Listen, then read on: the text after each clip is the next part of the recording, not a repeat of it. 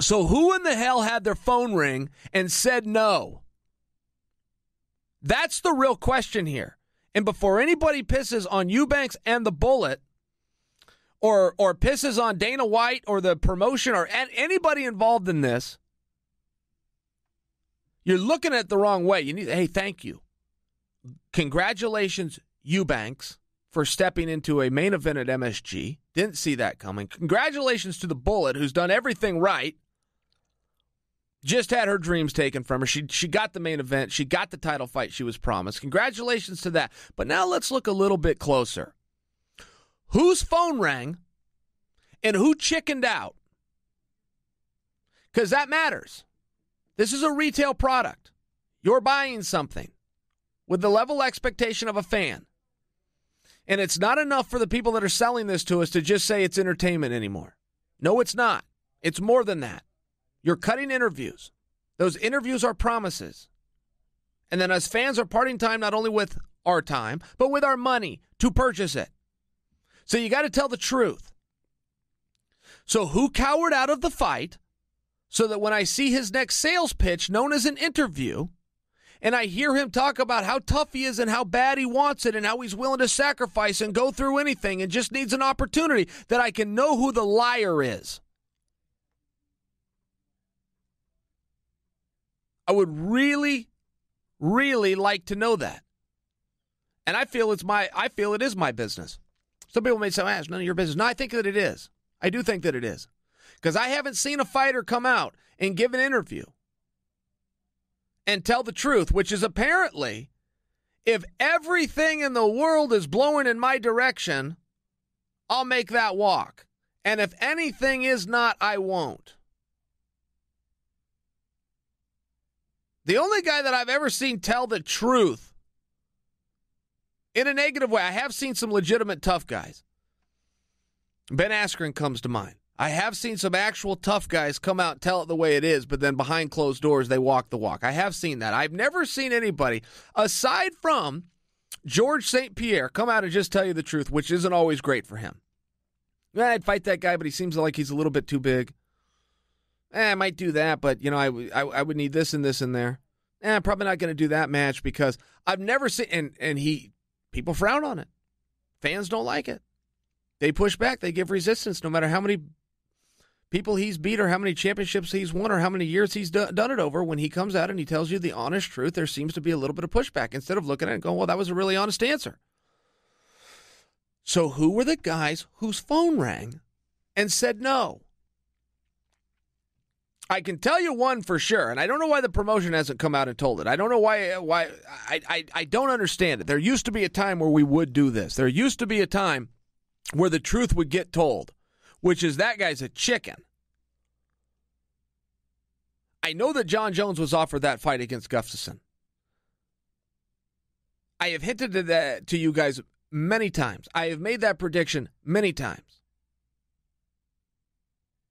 I would assume without ever stating it that when Chael comes in here, because of the position in the sport that Chael has, you would know Chael knows things.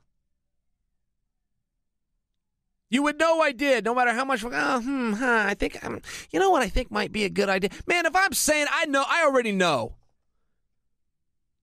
I already know exactly what they're trying to do. I know who's making what, when they're making it. I know who their managers are. I know when they were, I know all the things. And there's some things I can't come out and say to you this clearly. I can't say, I very clearly know, and here's who I heard it. I can't do that. And sometimes I just straight up speculate. That's true, too. But so you got John Jones, that they went and got cleared, went through hell to get it done, and he says no. All right, fair enough. Fair enough. But the next John Jones interview, it'd be nice to hear him say that. I'm a really tough guy on nights that I feel like being tough, and the rest of the time, I'm not. I'm a chicken. I'm really good at the sport. Haven't found anybody that can beat me yet. But boy, am I a scaredy cat inside. All right, great. But who else? Guys, for some reason, I do have a very hard time in believing that Eubanks and the Bullet were the second ones called. I heard talk of Romero. Don't know what happened there. Believe the talk, though. That was confirmed. I don't know what happened or whose side bailed. I don't know. But who else got the call? And there's some moving parts. You got Diaz and Poirier. Boy, there was talking. For me, it made a little bit of sense as time was ticking and running out that fight just be elevated. Now, you can't just do that. You got to go back to the guys. It appears as though that is what they tried to do. I'm basing this on some social media. I could call Nate and just ask him, but I didn't. So I'm going to base this on some social media. But it appeared to me, elbow, elbow, wink, wink. Right? Do I have to start doing that around here? Do I have to start doing that when I'm telling you guys something that I know for sure, but I need to act like maybe I don't? You guys are smart enough to know if I'm saying I know what the hell I'm talking about, right? We're all on the same page. The charade is up. Listen, they wanted to move that to a main event, but that changes the deal. The deal was a co-main event. The relevance being, how many rounds are we going to go? That's a very relevant thing. How many rounds are we out there fighting for? It's extremely relevant.